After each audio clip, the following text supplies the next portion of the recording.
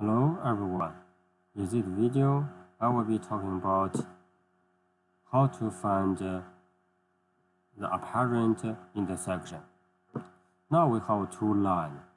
They don't quite have an intersection, but actually there is an intersection at some point here. So we call it apparent intersection. Now let's go find the object snap to here, click this small triangle. Now we see the apparent intersection.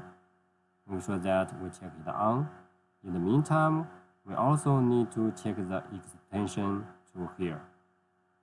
Generally, they are using together. Now let's try to draw a circle.